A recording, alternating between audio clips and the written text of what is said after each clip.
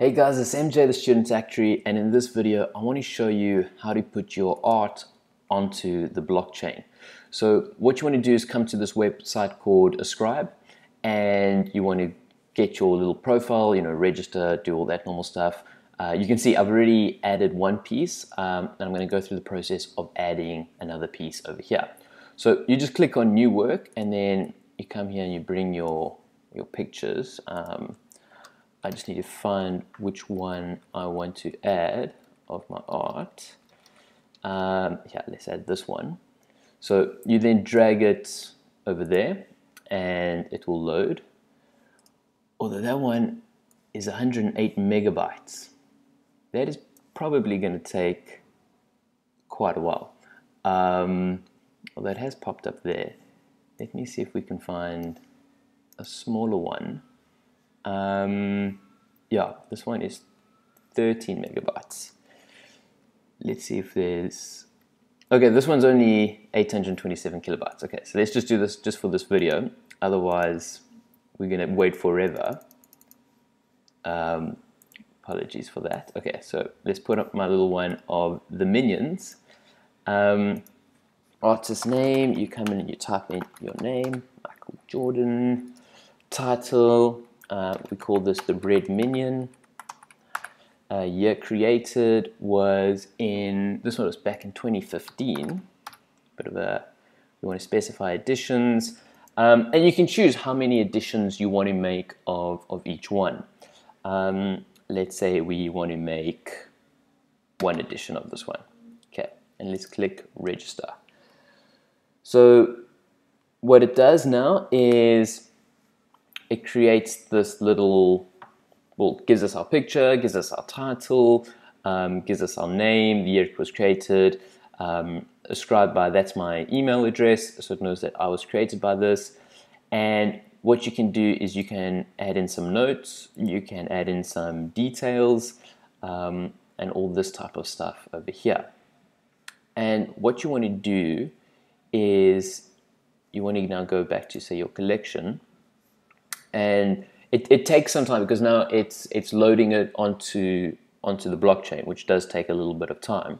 But what will happen, and what I've done with this one, is once it's put onto the blockchain, you then have your certificate, which you can check out. It gives you a little QR code. It gives you the history, so you can see I transferred this to my other email address, and then I transferred it back, and now that's ingrained in the blockchain. That history will forever be there.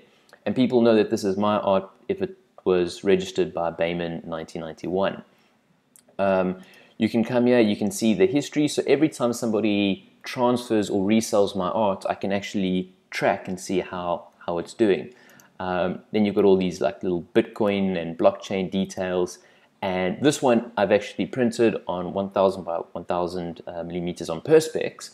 So when I go and sell it to the gallery, or when I go sell it to somebody, I simply come here and I click transfer, and I enter their email and put in my password that only I know, and then we can transfer it to them. Then when they come to Ascribe and they come collections, they will actually see this piece will be here for them, and they'll be able to come here and they will then be able to either transfer it or send it to somebody else. And the owner's name will change to their name. So when somebody comes to, say, sell my art piece, they can say, well, I want to see the digital certificate, okay? Because the digital certificate will have this QR code, which they can go into and they can see this person's owner. And also what I'll do as an artist is I will tell everybody that when you want to buy my art, it is important that you also go through this blockchain process. So if somebody just goes and does a bad print copy of my artwork and tries to sell it, the new buyer can say, well, I want to see the verification on the blockchain. I want to see that your name is actually under owner, and I want to see that you actually have the ability to transfer this to me. And only once you've transferred it to me, then I'll be happy. And no one can just go and upload this image onto the blockchain and try and call it themselves, because when you come to the ownership history, if it says registered by somebody else, then we know that it's a fake and it's not the original or authentic art piece by myself. So it is pretty cool. It's free to use at the moment. So log into this thing, upload your work. Like I say, it does take a little bit of time for it to be put onto the blockchain. So you just have to wait a bit. But once you've got it, you've got your little hashing address and all that cool stuff. But yeah, this is a way to sell your art over the blockchain and make sure that nobody forges it or copies it or steals it in that type of way. Anyway, thanks so much for watching, and if you have any comments, please let me know in the comment section below. Cheers, guys.